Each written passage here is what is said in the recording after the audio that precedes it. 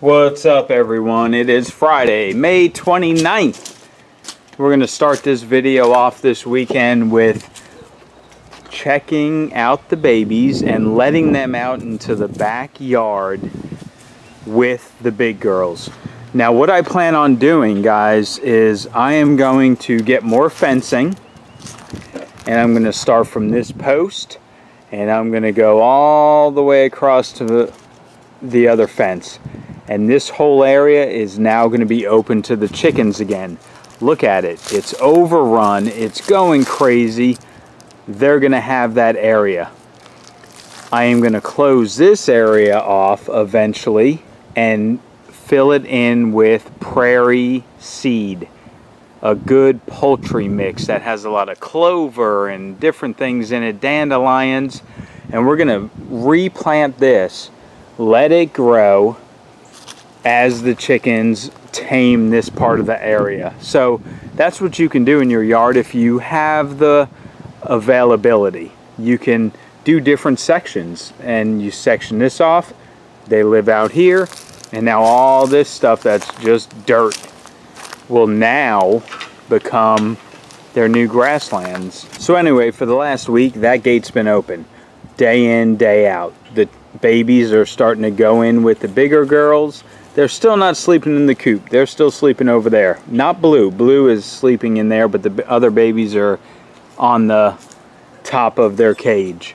But in the mornings, they all come out together. All day long, they're together. I mean, they're really starting to coexist. So now we're going to open up the next feature, which is this gate into the whole backyard. Okay, so we open the door. Obviously, the older ones know exactly what to do, but the babies, they don't even know yet. So once they realize that gate's open, they're really going to be able to just run around. I'm going to be out here watching, obviously.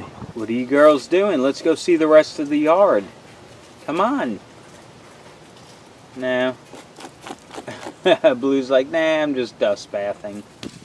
Look who's coming. Hi, pretty girls. What do you think about it? Oh, yeah. Go run around, see what's up. Oh, look, you found the bamboo forest. Yo, what's happening, guys? It's Saturday, May 30th. Today, this weekend, wow, it is bright. Whoa, that sunshade is bright on my wife's car. It is like blowing up my eyes. Okay, guys, so last weekend you saw that I patched the roof with that tar. Right after I did that, later on that day, it poured. And I tell you what, it didn't work. The water was still leaking through. So I had a roof guy come out. He came out on Thursday, and we're getting it repaired. They're coming June 10th. They're going to do a 6x6 area in that spot, and they're going to repair it for me for now. I can't afford the $11,000 to get my whole roof done. And the guy said my roof ain't that bad, just that spot. $1,200 I mean, it is what it is. I need it done. It's going to only cause more damage. Also, another issue we had was we started seeing termites coming out of our bedroom wall. Not like coming out of the wall like crazy, but we saw a few termites.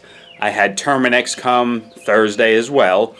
And yes, I do have dry wood termites. Not the underground ones, but the dry wood ones, whatever that means. Luckily, I don't have to tent my house and be gone for 3 days and move everything out or nothing.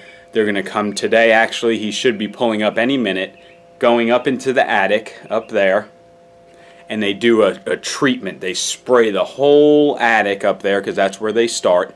Then they go out and they spray all the soffits outside that have the vented areas in them. And for 2 years, I have a plan to where they will come out if I ever see any activity and knock it out for me again for free. So that was another $1,300. I mean, it never ends.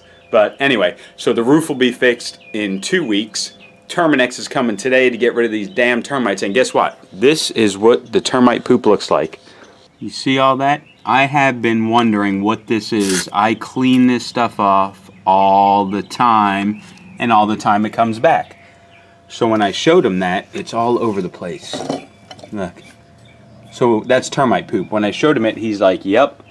They burrow little tiny holes in your ceiling. They pop out, they poop, they go back in. These little sun guns, man. But anyway, they're about to be done. And hopefully that termite poop is about to be done because I'm sick of cleaning it all the time. Alright, let's show you another thing I've been working on the last couple of days. Oh yeah. Getting off of work and getting some stuff done, guys. Check it out. I skim coated that soffit. I skim coated this wall all nice, and remember it was all ripped up and stuff. It's all nice and smooth now. Skim coated all of this area, and I just got done primering it this morning. So now, and I caulked it all in. So now I'm waiting for the caulk to dry so I can paint it.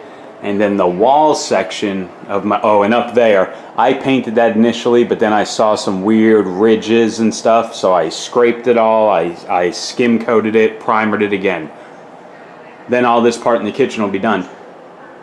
Okay, just got done second coating the kitchen wall over here in the soffit.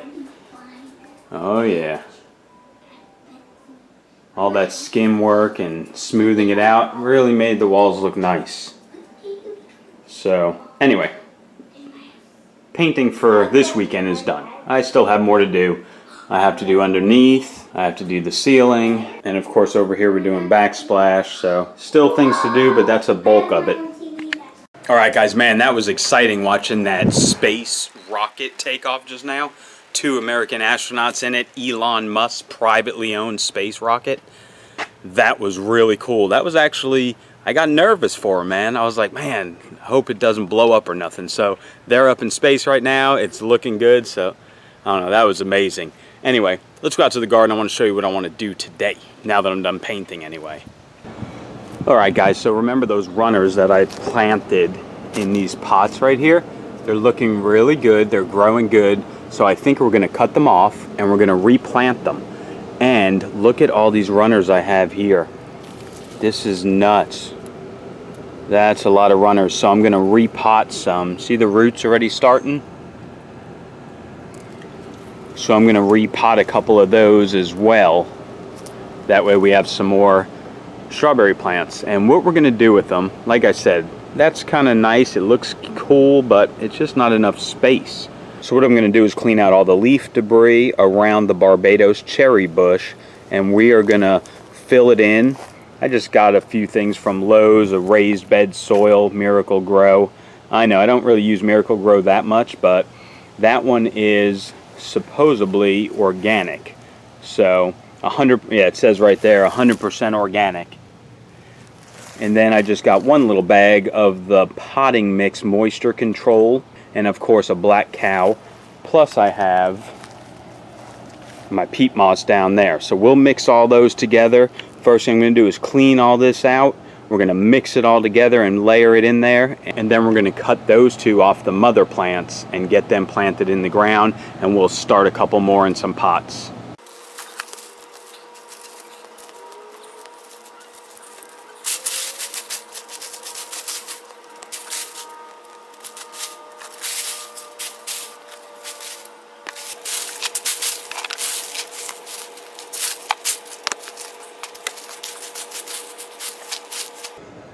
Okay, so there we go. I took all the leaves out of there. I kind of turned it around, dug it up a little.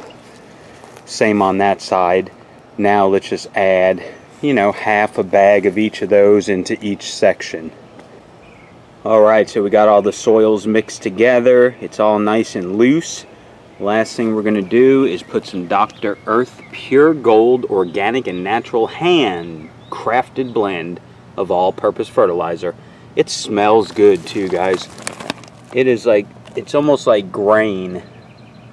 Smells really good. It has this nice, I don't know, like green smell to it, I guess. So I'm just going to spread it around over the top and mix it into the first couple of inches of soil.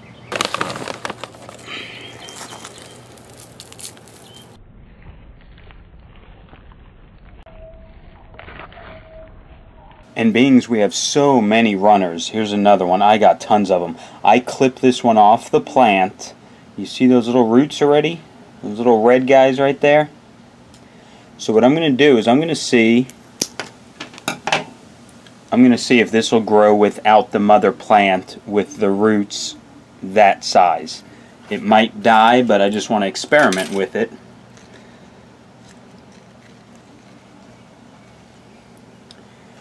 And we'll see what happens. So that one is off of the mother plant. The other ones I'm going to pot up are going to be on the mother plant still. Okay, so once you put your runners in the little pots like that and anchor them in when they're attached to the mother plant, they say to wait like 3 to 6 weeks for them to develop a good root system. So I looked at my other ones. Check this out.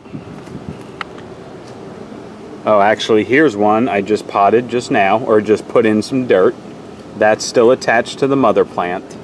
Here are the ones that we did like 3 weeks ago. This one actually made a runner and another strawberry plant is in there.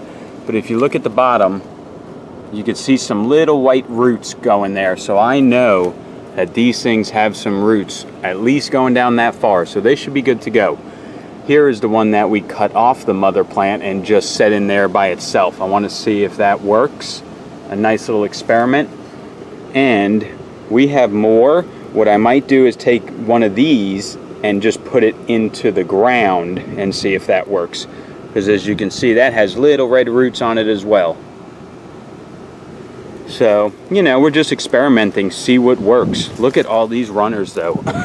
These things are producing some plants, man, I tell you what.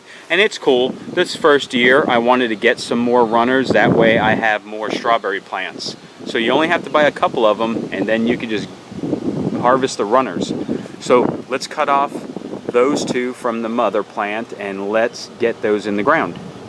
Yeah, so check it out. It made another runner into here. That one we are not going to use though.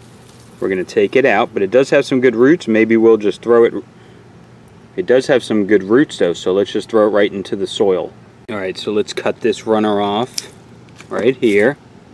Okay, so it does have a couple little roots. Let's get it in the soil. You don't want to bury them deep. Do not go over the crown, okay? So bury them pretty shallow, like right up above the root system. Let's put this little guy right here in the corner. This little finger-sized hole. Get those roots in there and pack it down and we'll see what happens. First strawberry plant is in the ground. Oh, and you see this piece of runner already starting? Let's get it off of there. We don't want that on there. We want it to have energy to grow. So there we go. Let's do the other ones.